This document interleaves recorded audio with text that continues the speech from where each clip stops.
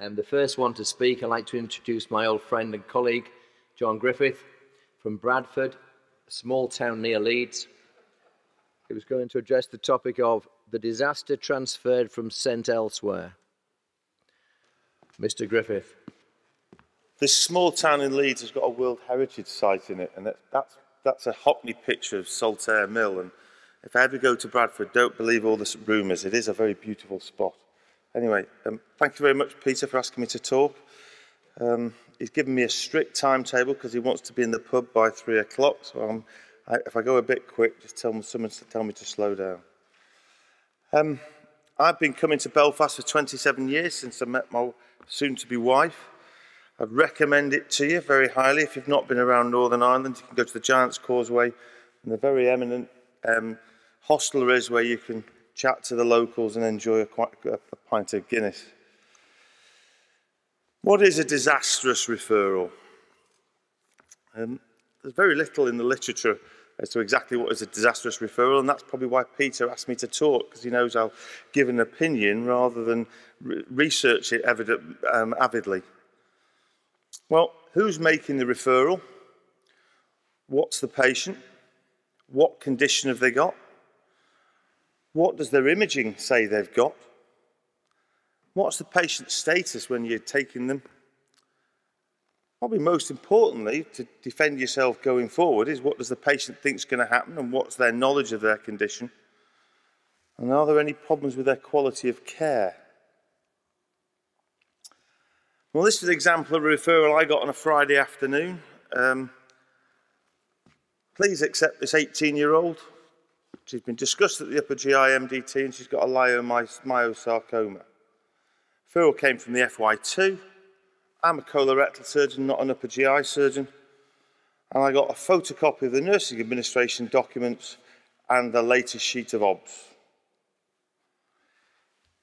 What she actually was an 18-year-old with a 4-year history of an abdominal swelling, 2 weeks of persistent vomiting and intermittent constipation. It's not quite what we were told. She was cachectic, had an epigastric fullness, and you can see from her U's and E's that she had a degree of acute kidney injury, and it also was a little bit hypokalemic. Another patient. Our stents get done by the gastroenterologists, but they don't really think about it because if they can't get the stent in by Friday afternoon, that's not their problem. So there's this patient coming for a stent Friday morning. Looked into it a little bit more. Do you know anything about this patient? Oh, well, she's 76. She's got a lesion at a splenic flexure. And what about her background? She might be an arteriopath, and she might have chronic obstructive lung disease. Lo and behold, she's got respiratory failure, and as a simple evidence, just to examine her there and then, she had bilateral femoral bruise before we even started and was a claudicant.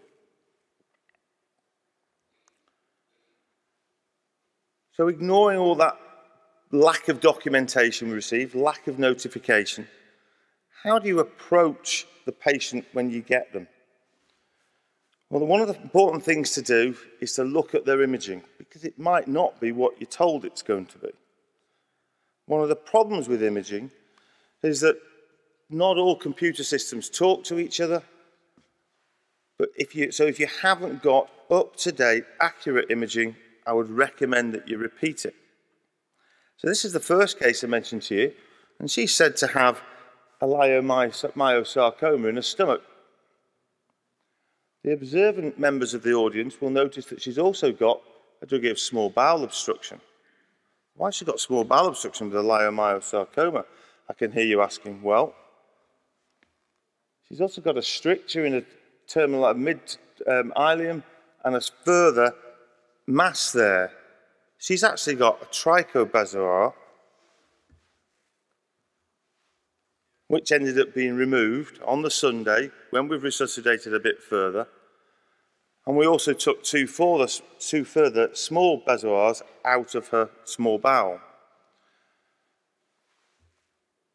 Second patient, even the least observant members of the audience can see she's got a dilated small bowel, dilated colon, and there's a stenotic lesion in the descending colon. Unfortunately, the referring hospital's radiologist had missed the very subtle finding of a liver metastasis in segment 4. So we were given a misdiagnosis and a misstaging. The patient was sent down expecting to have surgery by an upper GI specialist to treat their gastric tumour. It's not quite what happened, really. The other patient was told, oh, you're going to have a stent placed which will treat your cancer. What did happen? Well, in the first young lady, she had a colorectal surgeon operate on her, not a specialist upper GI surgeon, who took out a couple of trichobezoars out of her stomach and a small bowel. The second patient had a stent placed and then went on to have a laparoscopic subtotal colectomy. He was then referred on to Leeds liver unit and had that liver metastasis treated. But none of this was anywhere near the communication that had been given to the patient or to us. There are patient safety issues, and these are very, very difficult and politically problematic to address. The first girl was sent down with AKI, malnourished, with pressure area care, and she'd also had misstaging, and both of them have been misstaged or misdiagnosed. Any transfer that you get, I think it's mandatory that you restage them, sort out your documentation, and clearly document what the condition of the patient is, because it will save you from problems 4 or 5 months down the line when someone's writing a letter to say to you, would you like to comment on this patient's condition? If you do know someone in the adjacent trust who sent you this patient, what should you do about it? Well, you could speak to them and say, look, this patient came down with this and this, and they weren't ideally managed. But if that's not available, or you've tried that approach and been bounced back, you probably need to discuss it with your medical director, both for defence of yourself and your institution against any possible litigation.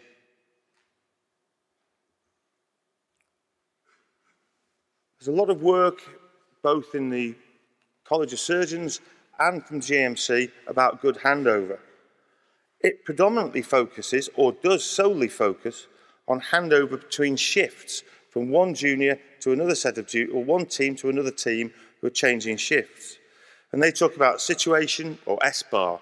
And I'm sure you're all aware that it's situation, what's the background to the case, what's your assessment, and what's the recommendation. There's nothing in the literature for general surgical transfer. There is for trauma networks, and there are neurosurgeons. If we have to send something neurologically into Leeds, we have to fill in a very strict pro forma as to what it covers. But we don't have any strict transfer documents. It's an international problem. 61,000 US patients transferred in an 8-year period. It is noticed that these patients have an increased incidence of sepsis, comorbidity, and emergency surgery rates. They've got worse outcomes, and even on a case-per-match study. Transfer in itself can be dangerous. 20% of patients on a transfer may well encounter a deterioration in their condition, and in 4 to 5% of those, it's a significant change in their blood pressure. Their recommendation from this study was, we require efficient communication with medical records and adequate imaging. And that would certainly be our experience, but there is nothing documented to stipulate it. They also found that over 2 time periods of 4 years, that the incidence of transfers went from 3% to 5%. And that's a significant number of patients. So not only in the UK, but also in the US, the rural surgeons are reducing the amount of work that they will do. What do I think you can do to avoid a disastrous referral? Well, I think the referral has to be made by a senior clinician, not by an FY2. If you look at what the anaesthetists do, when they transfer a patient on an inter-hospital transfer from ITU, it's taken by the SBR. It's not taken by the SHO. It would not be a good use of manpower to get a consultant from one hospital to bring another patient from down with them, but they should at least be able to do a summary of their documentation and email it to you. I think it is important, and I think we've heard this morning from Gordon Carlson's talk, it's important that you get accurate imaging. Make sure that they're being transferred in, you know what the imaging shows, it's adequate, it's up to date, and it's appropriate. And get someone who you can rely on, who you respect, to report it. If there's a problem with the patient status, clearly document it and optimise that patient. Finally, I think the communication of the situation to the patient and clarification of what you're going to do for them, what their diagnosis is, and what your treatment plan is very, very important. I think it's worthwhile documenting that in the notes, because these patients are sent down often in a slightly unstable position. They may well be septic. They may well not remember everything that you're going to have told them. And if possible, relay all your information to an advocate, because it will prevent further problems as you go forward. Fundamentally, what prevents a problem with a difficult handover is communication. It's not the case. I dealt with a supposed surgical upper GI problem. It is not the patient. You can resuscitate patients. The problem is the communication, both of the notes and to the patient. So a bit like it's happened in Belfast, it's important that we talk. And this is possibly best done in a local hostelry. Thanks very much.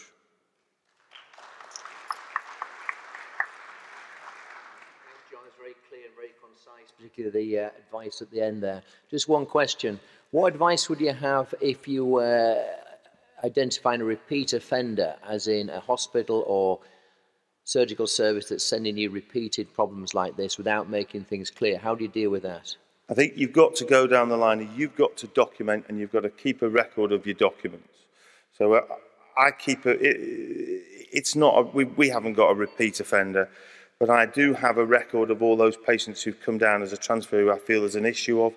And then if you think that that's getting a problem, you've got to go to your medical director and approach it through your medical director and get him to speak, to present the evidence to the adjacent trust's medical director. You can't do it on a personal level. Thank you. Thanks, John. Next speaker is Hugh Gallagher. Hugh works in Newcastle, where he was appointed in 1999. He's taken Newcastle by the scruff of the neck and shaken it. He's the hardest working man in rock and roll, and he was going to address the topic of dealing with the unattractive abdominal wall. Well, he was.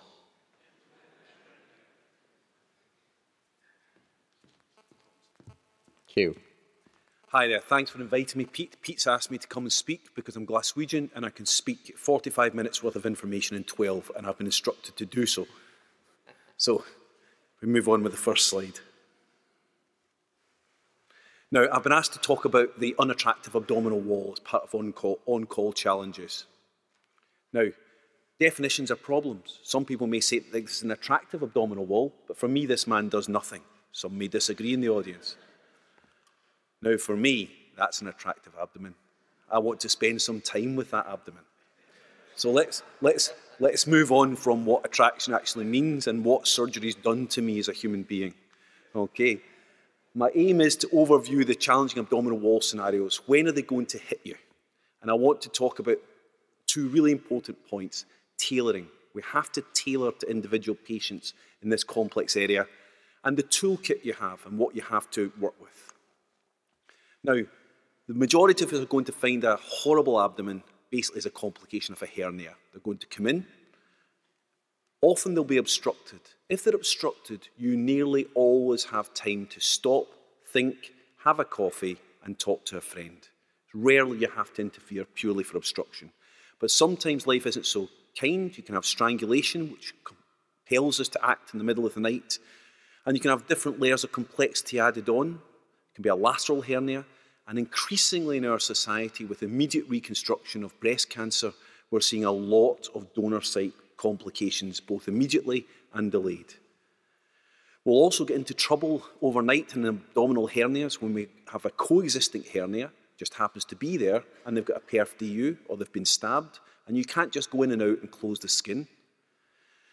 You'll also be challenged by some very hostile abdomens when people have put implants in as IPOMs, and that can give you terrible problems.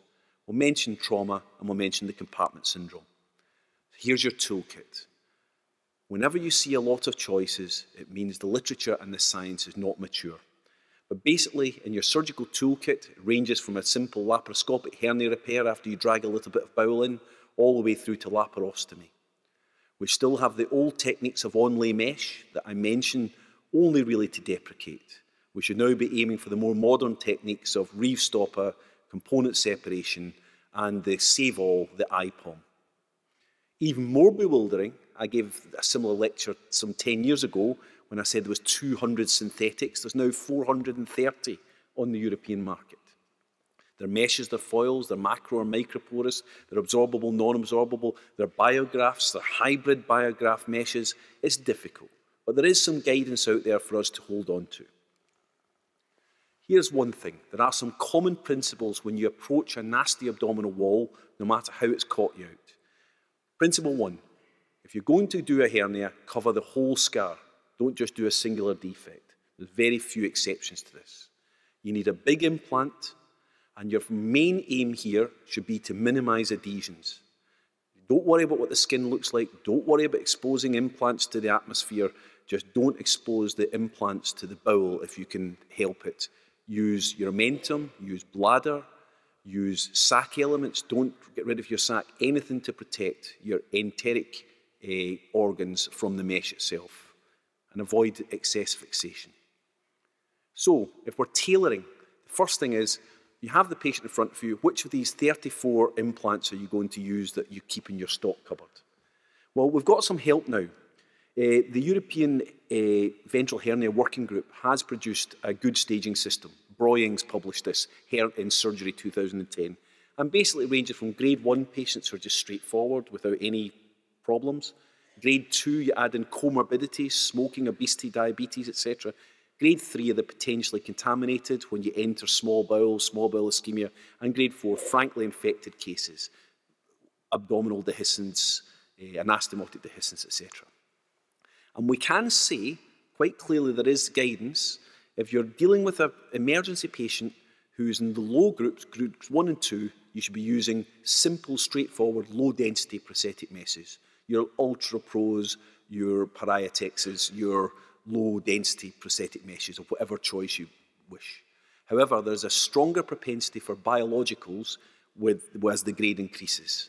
And in cases of grade 4 or grade 5, we should really be making efforts to stage the repair. And this is just this expressed graphically. It's worth noting that Giordano published recently out of London that comorbidity is probably as good a predictor of poor outcome as infection is. So you have to be aware that you will not get good results in the comorbid. So, tailoring to the emergency patient. We move on from what implant we're going to use. We've now got some handle on whether we should be using prosthetics and when we should be using biologicals. We need to tailor it to the emergency patient. This isn't elective surgery. First of all, use damage control principles. Do not attempt more than that patient's physiology can withstand. How can you be helped with that? Well, first of all, put your patients in the NELA audit. That will tell you how likely they are to die, and pay some attention to it because it's pretty bloody accurate. Speak to your ICU staff, speak to your anaesthetists, and then decide what can the patient take. From a stable patient who in the middle of the night I'll do multiple component separations on, all the way through to the unstable patient where I'll kiss them. I just keep it simple, stupid. You have to behave like that. And then it's when you use open abdomens and even occasionally an onlay technique. Now, in terms of technique, when we reach into our toolkit, we've all seen this slide where we have onlays, inlays, which are only there to show you that some people actually do that, and the proper placement behind the muscles. But all of these in a famous hernia textbook are still bridging, and illustrates that bridging is not well understood. I'll talk to that in a second. The evidence base clearly shows that if we're going to operate in the middle of the night or at any other time on midline hernias, we should be getting our meshes behind the rectus muscle, preferably in front of the posterior rectus sheath. But if we're forced to by lateral hernias, stomas, etc., we can put it intraperitoneally. Bridging is important. Bridging leads to collaterals of force laterally, which result in failure. And if you look at Slater's work, the failure rates are over double in those who have bridging versus non-bridging repairs. So we must try and bring the muscles together if we have the techniques. Sometimes you won't manage. Sometimes the defects are too large. Sometimes you have complete loss of abdominal wall, lateral hernia, and then it's where you may consider onlay techniques. As you can see, a hernia like this with three 30 by 40 permacols sutured together is not going to be brought together. Sometimes you just have to accept failure, but just save the patient. We're often challenged with the plastic surgery cases, such as these post-tram flap areas. Sometimes there's no true hernia. Sometimes the patient just has a perf DU, but at the end of the day, you've got to put that together.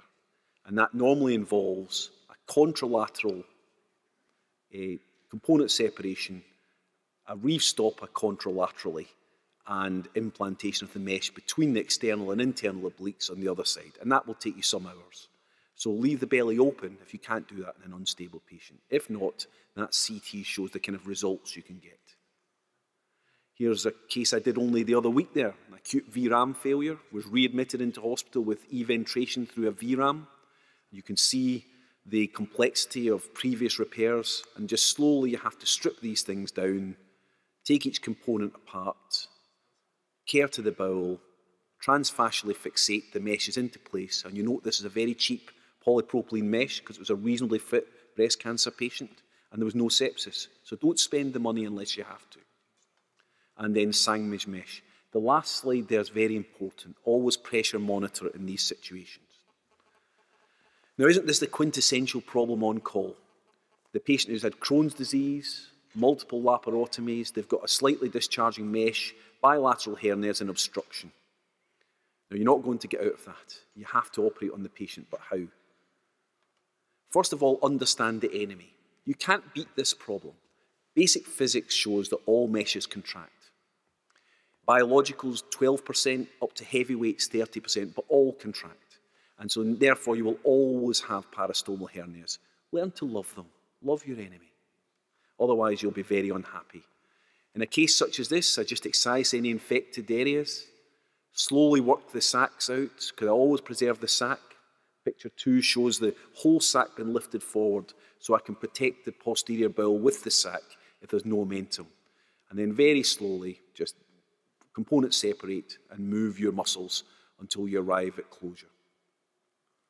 And that's the kind of post-op appearances you can get. This patient's had an IPOM, as you can see. I've showed you it's been pinned out, and we just literally take the stomas, we cut a hole in the mesh for the stomas to pull through. But you can get stable abdomens with time. Traumatic abdominal hernias. These are graded from about grades 1 to 6.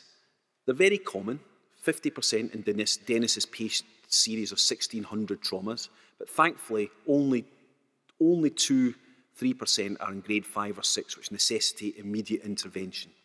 Here's the kind of case I'm talking about. 36-year-old man driving a BMW M5 who vaporized a Fiat 127. And that's the kind of picture you get. These kind of, sorry for any Fiat drivers out there. He walked away from it, hasten to add, advert for BMW. This is the kind of damage you have. Muscles literally torn from the trunk, migration of the cecum into the buttocks, and you have to operate on that. Another case, 62-year-old female, grade 6, who eviscerated, multiple injuries, and again, the similar type of picture. And we're seeing this more and more commonly at the major trauma centres. How do we deal with that? Well, we return to our trauma principles. You do a cattle brash manoeuvre, you suture your implant. I always use biologicals here because these patients have normal collagen behaviour. There's no reason why they need polypropylene forever. A suture onto the psoas muscle and then slowly take it round the abdomen using a tacker to fix it rapidly anteriorly. Do not tack the psoas muscle or near the femorals or near the IVC. And preserve the nerves as best you can. And that's the kind of outcome you see. You see the tacks anteriorly, but obviously you can't see the sutures. And I think you can see in the CT, this skin tear went all the way through to the skin. That's why we had to operate instantly there. However, it's wise to remember that little bon mot I said about damage control surgery. You really, really, really don't want to be taking on a 4-hour hernia repair when you're doing this. So although I'm showing you these techniques, we have to use tailoring. Please tailor to what the patient can survive. It's really, really important. And as anybody who's had 2 fingers across at IVC will tell you, the last thing you feel like ordering now is a bit of mesh. Okay. Here's another problem you'll find. You'll find patients with very hostile abdomens. You'll find patients who've had ordinary uncoated meshes placed inside the cavity. This was a traveller who'd been stabbed. I didn't realise it was a previous surgeon, but after 7 months as an inpatient, I understood the inclination. And a case like this, where you have complete fusion of your meshes to gut, will just take you 7 to 8 hours just to scrape and scrape and scrape to get the case done. I'm afraid there's no fast way. I have no tips for you. But don't make any more enterotomies. It makes the situation worse. Ultimately, we end up in the spectrum with an abdominal compartment syndrome, first described by Henry in the 1930s, who found how much water you had to pour into a dog to kill it. Try getting that one past the ethics committees now. But it's roughly 25 millimetres of mercury. Please remember, when called to see patients whose kidneys have gone off with tense abdomens, they don't have to have had surgery. We see this a lot from burns wards. We see it in ICUs with over-resuscitation. And it's a complex clinical diagnosis based both on signs and measurements. The compartment syndrome itself is defined as over 22 millimetres of mercury, but I have many patients who have a higher than 22 millimetres of mercury abdomen. It has to be associated with the ventilatory failure and the renal failure.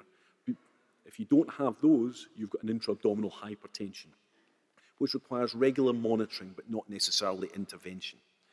Now, why does this come around? Well, basically, it's a complex cycle of tissue decreased perfusion caused by platelet aggregation and loss of capillary bed. Lots of work's been done to see how we can intervene with this with medicines. Mannitol can sometimes work in burns, desferoxamine, xanthine oxidase inhibitors have all been mentioned. I just tell you about this just to say it doesn't work in the abdomen. You have to prescribe a Swan Morton. It's the only way, a large hole. You have to decompress the abdomen and then decide how you're going to manage it. Open, vax, temporary bridging mesh. I don't think it really matters that much, but you must control the sepsis if it's there, control the original pathology, and basically your aim has to be within the next 4 to 5 days to reduce that pressure by increasing the abdominal volume, often through component separation. Now, the literature here, it is confusing. If we look at Blesnevsky's paper, very recently published, it suggests that all septic abdomens should be left open. We shouldn't be closing any of them because it's significantly better survival. In Atima's meta-analysis of the open abdomen in 2015, he suggests that low-pressure VAX therapy both increases closure rates and reduces fistula rates. In Gordon Carlson's review in Annals of Surgery 2013, it suggested that negative pressure was safe. Negative pressure was safe, but it didn't... so I have to tap this to stop before Pete kills me. Negative pressure is safe, but it does increase fistulation rate a little and decreases closure. So your toolkit in this situation, we've all heard of the op-site sandwich. Please beware it. People cough, they struggle, and they eventrate. So if you're going to use op-site sandwich, please stitch it in. I prefer the Abthera system because it stops visceral parietal adhesions laterally, which allows me to do definitive work later. This is one that Michael Nieper, I stole from him from Hamburg last week when we were speaking together. It's a lovely one. Sometimes you have to put a vicryl mesh in still. But if you're going to do that, I often use an onlay vax as well. So I hope that's a whistle-stop tour across a very complicated subject, and I hope I've addressed some options and techniques that you can use. Thank you.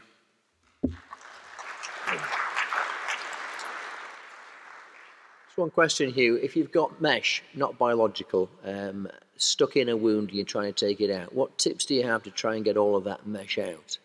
Any experience with that? Any top tips for the audience? Yeah, I've removed about 35 infected meshes now. The joy of the infected ones is they leap out into your hand like a salmon. However, the ones... Chronically infected, stuck down ones. The chronically infected, stuck down ones, sometimes it's too much of a sacrifice. Remove all the infected areas, but sometimes it's too much of a sacrifice to take all the abdominal wall out required to take it. In which case, I often put a biological mesh IPOM completely surrounding it and entirely inside, omentum as well, to exclude it. That's a technique I often use, but you have to take all the infected elements out. Thank you. Thanks, Hugh. Next speaker I'd like to invite onto the stage is an old friend of mine, Andrew Mavor. Andrew is a vascular surgeon from Leeds. The population of West Yorkshire are grateful for him. He established an excellent trauma network in Leeds, and I personally am grateful to him, saving my career on many occasions when I've got into major pelvic bleeding. I love the man. It's Andrew Mavor speaking on A Bad Day on Trauma call. Thanks so much, Peter. I do appreciate that. Good afternoon, ladies and gentlemen. This is going to be mostly about management and philosophy rather than too many gory slides, because for me the biggest hurdle to jump has been changing attitudes and changing the way in my particular trust that trauma has been managed. I'm very lucky. You know the old adage about pick a lucky surgeon. I am very lucky, and I sort of turn up and things work out.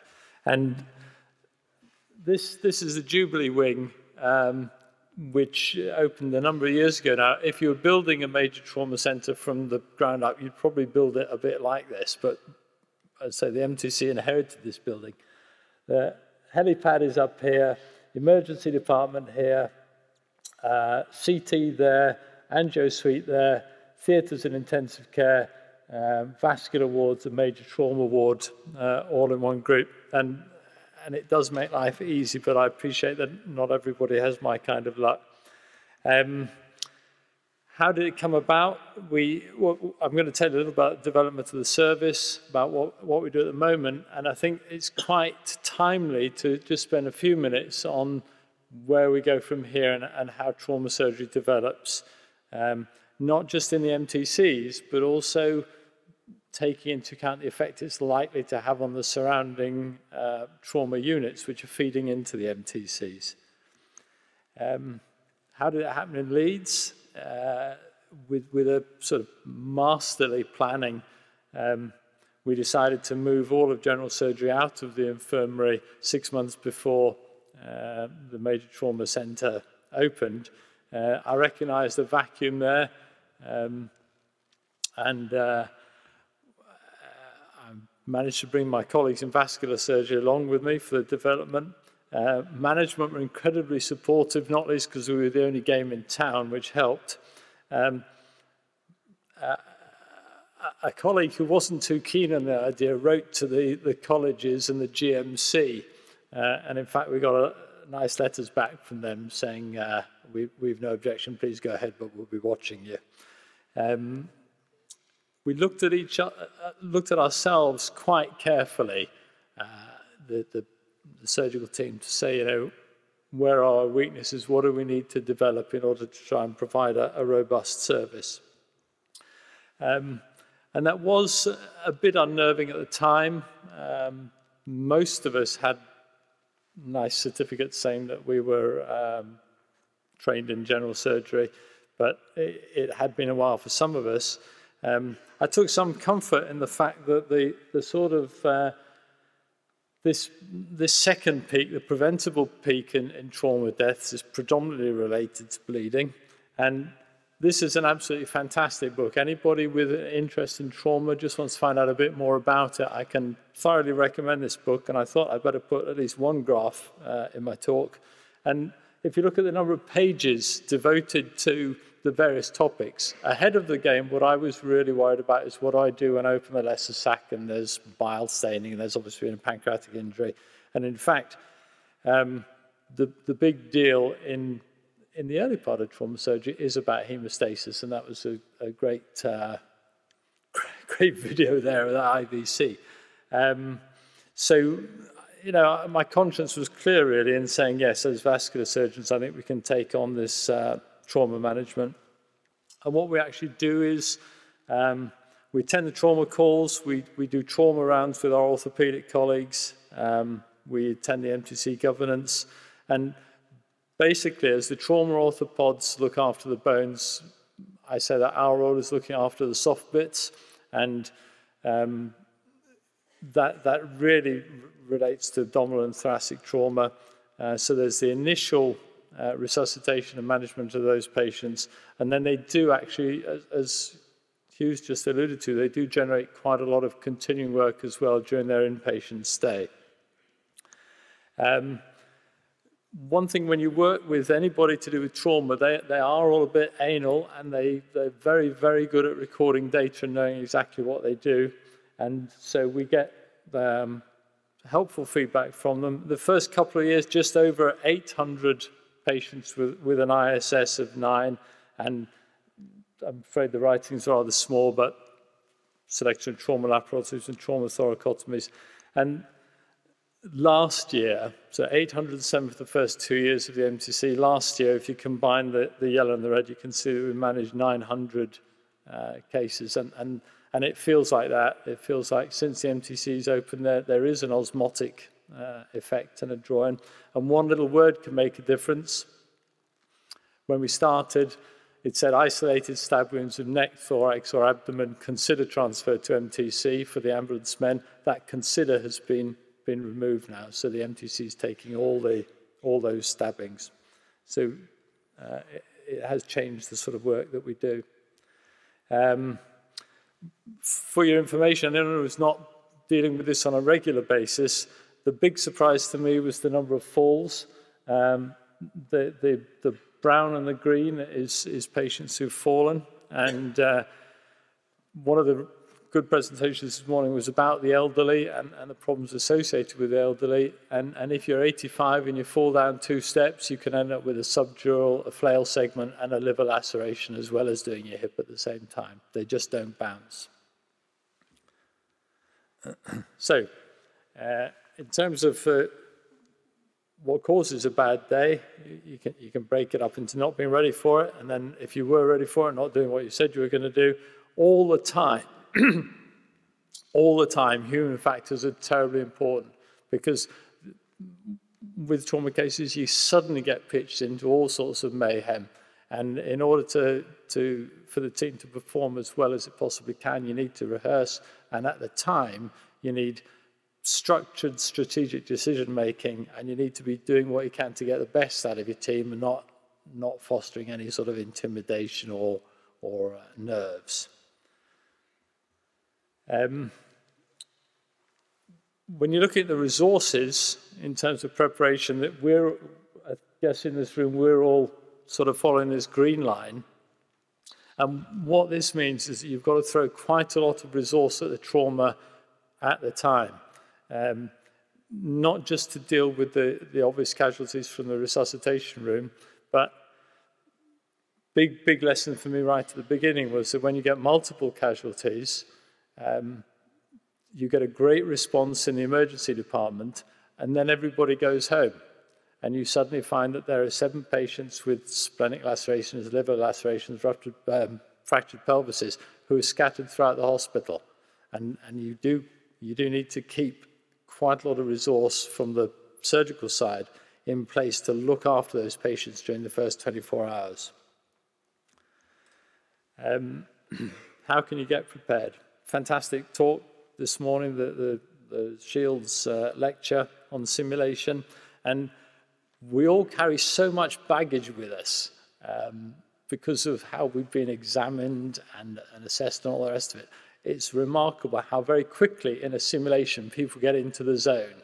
They forget the fact that it's a simulation, the adrenaline goes up, and these are very good training grounds. Courses like the trauma skills and resuscitative thoracotomy are very good for the technical aspects, but you can't really beat that. This is a moulage. blast injury to the abdomen, but it's in an actor. You can set aside a trauma bay and actually rehearse a trauma call in real time in the trauma bay. At the LGI, we have trauma training days where we have visitors from the region. We put them into a resource situation with mic'd up and with cameras, and then go through a trauma call with specialists sitting outside who've been called in if needed, and then go through that afterwards and look at what went well and what didn't go so well. So once you've prepared yourself, how do you actually, it's a bad day in trauma, how do you stop it getting worse? It's about organisation, how you make your decisions, and then, as I'm not going to touch too much on technique because that's a whole separate issue, and then what you do afterwards. Big learning point for me has been the trauma CT. Imaging is key in surgery, but the trauma CT, particularly in UK practice where the overwhelming majority of it is blunt, trauma CT tells you what you're going to have to do, which body cavity you're going to have to do it in, and it does give you some idea of your therapeutic options at the time. In vascular surgery, we lived through the IMPROVE trial, which was a trial of randomizing ruptured aortic aneurysms to open or endovascular treatment. And that taught us quite a few lessons about how the CT can be a perfectly acceptable part of diagnosis in the unstable patient, providing it's considered as an ongoing place for resuscitation. The other big deal, of course, is that if you haven't got a CT, you're excluding a patient from an awful lot of endovascular treatment. And John talked about relationships with radiologists. For me, one of the great strengths of having vascular surgery involved in trauma is that we work with the interventional radiologists all the time. And in the wee small hours, it's great to be working with someone who you're regularly working with on an elective basis. Why is it key? Because you've got to be quick. The trauma CT will help you make a speedy diagnosis, but the trauma team needs to get on with the decision making. And we've got big clocks put up in the trauma bays so that you keep an eye on things, because it's remarkable how quickly time can slip away. And it's things like having pathways and practicing the routine which can help with this. You can buy time. The use of the aortic occlusion balloon pre-hospital may have a role there. Our experience with aortic occlusion balloons is relatively limited, not least because you imagine how it's going to be when you think about it, and then the patient comes in with a badly fractured pelvis and various other problems which are going to get in the way with your access. And at that time, a resuscitative thoracotomy may be your only option. I'll skip on from that one. Just to finish off with what we can and can't do, working with interventional radiology, the fantastic skill set for catheterizing vessels which are still in continuity. And this is why I would say early involvement of IR is critically important before you've tied off or otherwise spoiled too many access sites for interventional radiology. What have I learned? Same old lessons, really. The bowel's never going to look as pink in the next 3 days as it does now. And however confident you may feel about joining those ends together, think about what the patient's been going through in the last couple of hours. Did they come in with a very elevated lactate? If a young person comes in with a very elevated lactate, however they may look, physiologically they've had a real disturbance. So damage control principles operate. The only thing that's going to be immediately fatal to the patient is going to be bleeding either in the abdomen or the head. And I feel especially privileged in Leeds that there are experts available who come very readily to help us out when we're dealing with the more complex trauma laparotomy situations. They come at the time, come afterwards on intensive care to review the patients together. Bad things do happen. This was traumatic for me. It wasn't a trauma case, but it's the entire iliac system come out on a thoracic stent graft introducer. When bad things happen, everybody is going to be under increased stress. Everyone's going to find things difficult. And there's a lot of talk about leadership in trauma. I think a very big focus of that is support. When things are starting to go wrong, the team leader, whoever he or she happens to be, has got to make sure that everybody is supported to get the best out of them. It's not entirely altruistic. If you're supporting your scrub nurse, then he or she is going to work a lot better than if you're ranting and throwing instruments. I'm just briefly going to touch on this as it may be helpful for you. I've spilled a lot of venous blood over the years, and I've learned some quite important lessons for me. First thing is that it really isn't often as bad as it looks. I mean, that was a great video, and bad venous bleeding is pretty scary. But if you can press on it and go and do something else for 10 minutes, it's remarkable. If we're talking about the iliacs, for instance, it's remarkable what you can get away with. But sometimes it is just as bad as it looks, and very big veins do have a bad reputation. This isn't a trauma case. This is a retroperitoneal lymphadenectomy. But who'd be afraid of that IVC? That's subdued and under control. You can do anything you like to it. And my experience with bad venous bleeding, particularly from very big veins, is that if you leave it in its lair, if you try and stitch it, those stitches turn into tears, and tears turn into splits. Once the vein has been mobilized, it's a completely different creature to deal with. So pressure and mobilization. And how do you do that mobilization? You sneak up on it. And this is a big lump attached to some very big tubes, but the same principle applies, that you work around it.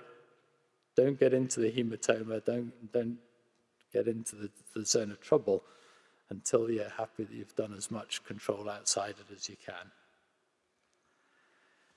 Finally, in this, the debriefings in the emergency department, when after trauma call, one that's gone well, one that's gone badly, they're very, very useful, and they have to happen quickly. They have to happen quickly. We go through replays in our governance meetings and in our partnership meetings. It's tough. It's not as tough as Korea, where the Moynihan talk this morning, the resident said he hadn't been home in 6 months. But it is tough. There is an impact on elective services, and personally, it's quite demanding to get involved in these kind of cases. But there is hope for the future. I think the MTCs are coming of age. We need to look at soft tissue trauma training. From my perspective as an MTC consultant, I know that some colleagues feel disenfranchised by this, that they feel that a big part of the job that they used to enjoy is now passing them by and coming straight into the MTC. And I think we've got to look to constructive approaches to job planning, so that if surgeons, anesthetists, radiologists, if it's something in their careers they want to continue, we have to find ways of making that happen. The colleges have realized this. We have a major trauma workforce sustainability working group published last year.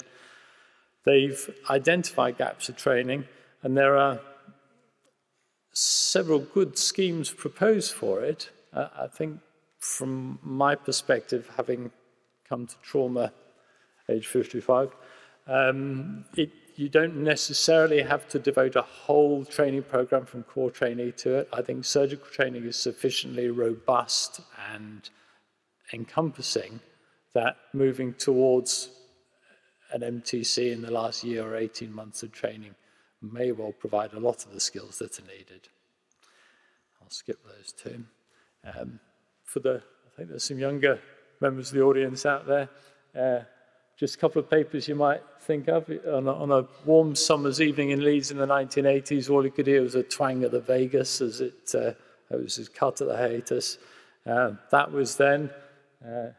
In deference to my chairman, I'm not going to say too much about the other paper, but young men are always going to drive too fast. Two wheels is even more dangerous than four, and there's always going to be an excuse for a good ruckus. So trauma's not going to go away. To conclude, this is Simon McPherson, our interventional radiologist, his weekend job. In trauma, interventional radiology is crucial. It's trauma surgery's great experience in exposure, hemostasis, and human factor skills and situational awareness. The great thing is you can practice most of it. It works best when people work together. It is hugely rewarding as a vascular surgeon dealing with patients at one end of their lives. Dealing with patients in the sort of 18 to 25 age group is very, very rewarding. And I put it to you that it's a pretty safe bet for a career or a career change. Thank you very much indeed.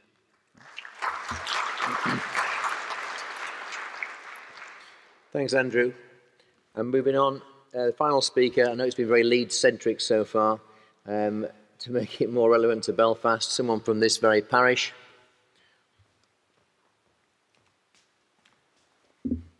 Mark Taylor is going to address the topic of a bad day on a liver trauma call. Mr. Chairman, ladies and gentlemen, thank you. As this is the last presentation of the three-day conference, I am going to show you no data, I'm going to show you no graphs and no evidence. All dogma for the last 15 minutes. A bad day on call for liver trauma. Actually, my registrar said coming in, Mr. Taylor, most of your days on call are bad. I'm not sure what he was referring to. Let's look at the past.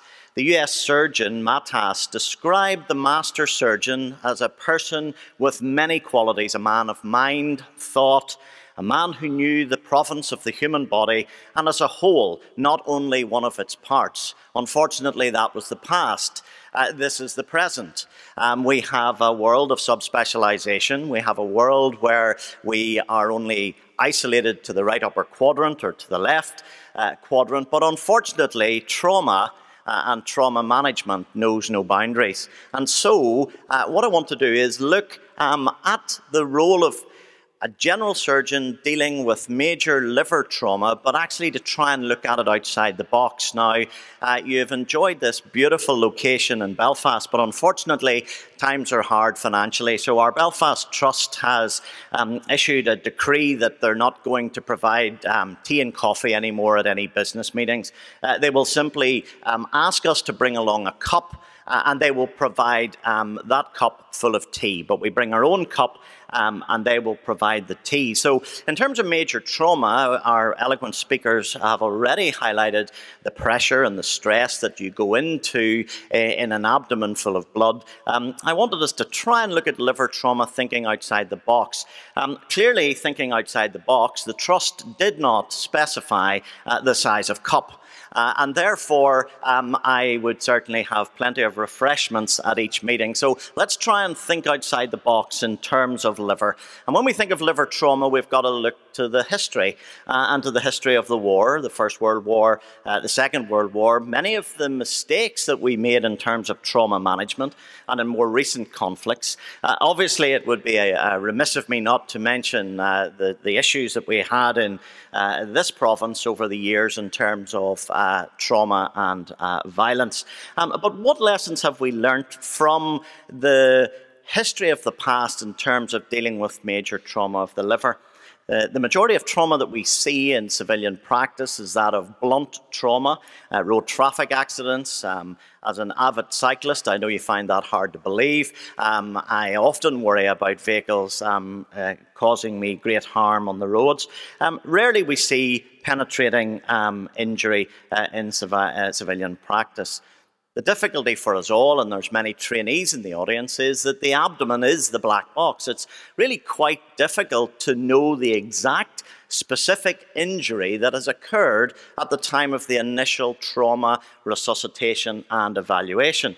And so the key is not necessarily to come up with an accurate diagnosis, but rather to have that index of suspicion that something's not right within the abdomen. And that classic horseshoe injury where there's chest injury, pelvic injury, clearly there must be an abdominal injury component.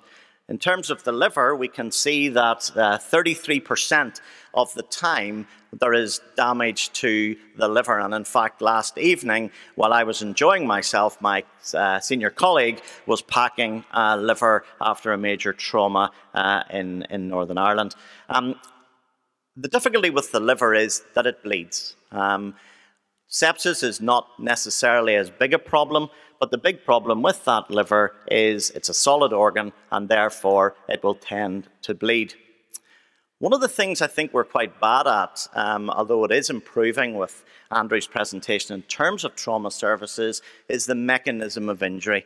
What actually happened at the scene before the patient came into hospital. And that actually gives us a lot of information. Was it a steering wheel impaction against the chest and abdomen? Was it a compression injury? Was the casualty trapped in the vehicle for several hours?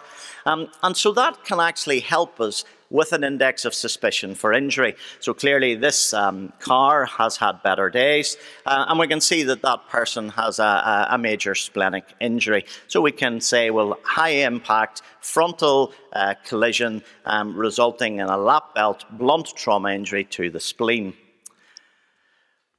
I always remember the military surgeons talking about blood on the floor and 4 more, and that is obviously the 4 other areas where bleeding, if it's not visible, may actually be.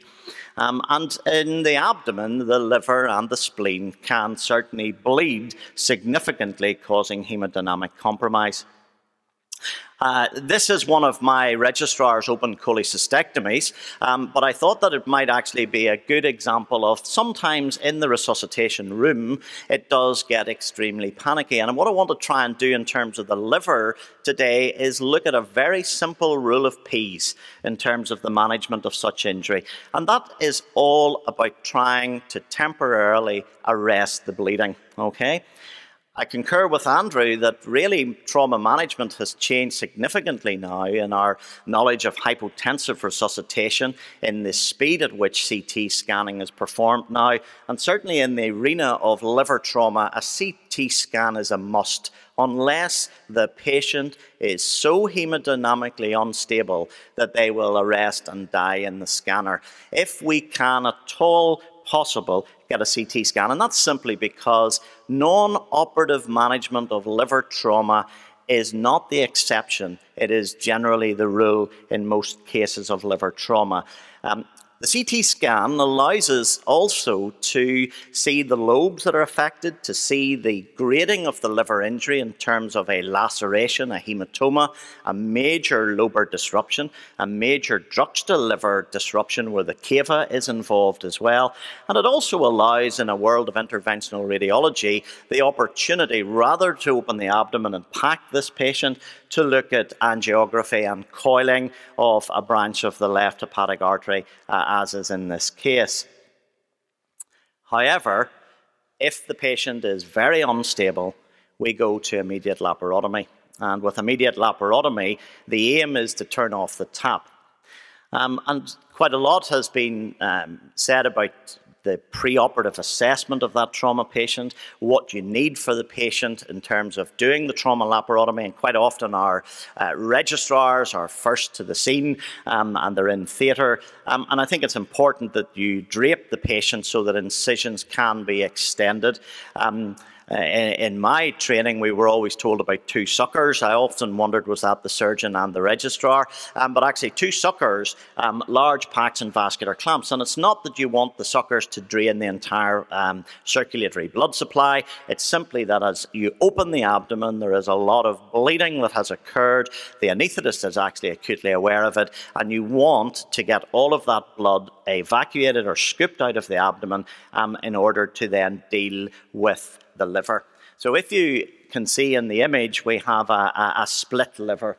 The liver has actually been split down the middle. We have a major liver injury, and clearly within that liver, there's going to be bleeding from venous tributaries and almost certainly arterial tributaries. So the rules of engagement when you see that situation, it's damage limitation, and you go to the rule of P's, and that is simply you place the liver back to what you believe anatomically it should look like. So if the liver is lying as an open book, you close the liver again, you position it or place it back to its normal anatomical shape. You pack the liver. Now there's a multitude of concerns about how you pack a liver. Do you take down the falciform? Do you divide the triangular ligaments? What do? Do you have to mobilize the entire liver? And the answer is, picture the scene. Major right upper quadrant bleeding, gushing down towards you as you're looking up through your midline laparotomy. The aim of packing is to stop the bleeding, okay? And actually, we would tend to advocate that you take down the falciform. That's simply run the scissors, run the knife, straight down the falciform, but leave the triangular ligaments alone. If you're not familiar with triangular ligament mobilization of the livers, this is not the time to try and learn. This is the time to arrest the bleeding. So falciform down, pack on top of the liver, pack to the side of the liver to press it over, and then roll up a pack and put it under the liver in the subhepatic space. So we have a triangle of a liver, we have a pack on the top, a pack to the side, and a pack underneath. And I suppose a word of caution, because sometimes when we get transfers up from other hospitals, because there's catastrophic bleeding, we sometimes have the syndrome of multiple packs. And the syndrome of multiple packs is you might have 10 abdominal packs inside the abdomen. And the difficulty with 10 abdominal packs inside the abdomen, back to Hugh's comments, is that there almost certainly is a compartment syndrome. So remember, we're trying to do no further harm. We're trying to arrest the bleeding, but we're not trying to tip the patient over into major compromise. So we have placed the liver, we have packed the liver, we can then Pringle the liver, and Pringle the liver is simply get your finger or thumb, index finger, round the back of the portal pedicle, up through the pars flaccida, and put a Fogarty catheter around it with a cut chest drain to snug down, whatever it is you want to use. And actually that manoeuvre is not that difficult or complicated, okay? So position, pack, Pringle. And another important P is to avoid the concept of peeking. Okay, when you have that major bleed and you lift the liver up to have a little look to see if it's still bleeding, just don't do that. You don't need to peek, okay? And if all of those measures fail, we go to the final P, which is prayer, and you pray. So no further surgery until that patient is hemodynamically stable. Pack the liver, close the abdomen with temporary closure, which I'll come on to, and transfer them to the intensive care unit for correction of their major consequences of hemodynamic control. That initial trauma laparotomy is not the time for suture ligation of major lacerations of the liver. It's not the time to be trying even to do major liver resections. It is simply to try and get a very unstable patient to an area where all of the lactate and acidotic problems can be corrected. We've already seen an example of this, and this is a do not go near zone in trauma surgery. This is a retroperitoneal injury, and as Andrew eloquently said, the approach to this is a meticulous approach. That's an easier approach to make the day after someone's had a packed abdomen in intensive care than it is at the time of that initial trauma laparotomy. And again, coming carefully at it to deal with it. We know so much about liver trauma because obviously we've had British Transplant Society here, and we know from transplantation the anatomical structures of the liver, but remember that the hepatic veins are several centimetres distal to the right atrium where the entire preload of the heart is. So that is why in major caval or hepatic vein injuries you get audible and major hemorrhage. Sometimes the liver trauma is not actually that significant after you come back the next day. Quite often when you take the packs out, the liver's dry and nothing further needs to be done. But at the time of the initial surgery, it can be quite daunting. Obviously, we don't carry this with us at every trauma that we have. And this is simply a guide from the CT interpretation as to those liver injuries that we could try and treat conservatively. But actually, I want to mention very quickly a case that happened about a month ago where a chap was in a major road traffic accident, had a grade 4 liver injury, multiple fractures of his pelvis, and came into the Royal Victoria Hospital. He clearly had a ruptured diaphragm on the right-hand side and he had major grade 4 liver injury, but he was hemodynamically stable. So he was taken to the intensive care unit. His pelvic fractures were so bad that he couldn't have any form of fixation. He had a completely comminuted pelvic fractures. 3 weeks after that initial assessment, we decided to repair his diaphragm. And we took him to theatre, potentially worried that we were going to meet major bleeding from a liver which was now resident in his right chest. And actually, after 3 weeks, we had a completely sealed liver and a very straightforward diaphragmatic hernia or diaphragmatic defect repair. And the message there was masterly inactivity, waiting in this patient. Obviously, the dilemma of waiting too long for diaphragmatic injuries is that you may end up having to use a mesh repair. But the motto was that after 3 weeks, that wonderful organ called the liver had healed itself to the point where there was no added bleeding. So packing, treating the initial bleeding, the use of Pringle, etc., clearly delay any potential operative surgery that you may be considering. And for all the surgeons that are in district general hospitals and maybe you have a location that's quite remote from the hepatobiliary unit, remember to pack the abdomen, to Bogota bag the abdomen, and to send that patient up is a completely appropriate management strategy. Sometimes we go to peripheral hospitals, and most liver surgeons in the country are very comfortable either going to that hospital or the appropriate arrangements made to transfer the patient up.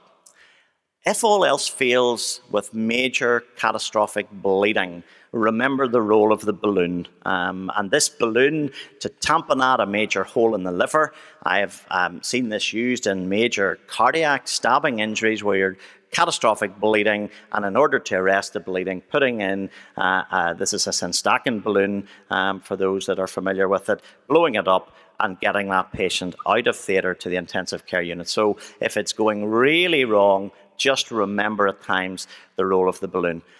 Trauma hepatectomies are extremely rare. I've been involved in one and it was absolutely horrendous to do, associated with a major amount of blood loss. If you go back after packing the abdomen and you see a devitalized or a necrotic portion of liver, then in that more controlled environment, a hepatectomy may well be needed. The ultimate aim of that initial assessment is damage control, which has already been mentioned, and to look at the role of temporary closure. There's many different ways to close that abdomen temporarily. The use of Bogota bags, the use of off-site sandwiches, as Hugh mentioned earlier. We're very fond of the use of VAC and Apthera for all the reasons the previous speaker has stated. And to have that patient transferred up we will take them back to theatre the next day, take that pack out and manage the liver. So in summary, Mr. Chairman, ladies and gentlemen, we can manage the majority of liver trauma conservatively, and even after a delayed period of conservative treatment, going back in to fix a diaphragm, etc., it is remarkable how the liver is healed. Liver packing should not be some very difficult science. 3 to 4 packs around the liver is all that's required. Remember the rule of P's: position the liver, pack the liver, Pringle the liver, don't peak, and have the odd prayer. And if all fails, get help. Thank you. Thanks, Mark. Just one quick question. In the pelvis, we use the hemostatic flow agents quite a lot. Any value at all to squirting those down the crack in the liver before you pack? Or is that just, again, messing around? Yeah, I think one of the difficulties, Pete, with the hemostatic fluids is sometimes if you have major bleeding, it's like it going down the river, so the actual hemostat flows away with the bleeding. But actually, in the minor bleeding, yes, the use of hemostats can be used.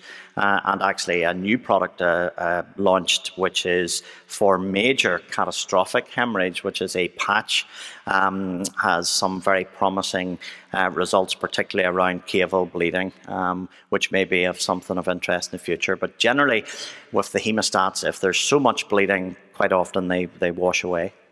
Thanks, Mark.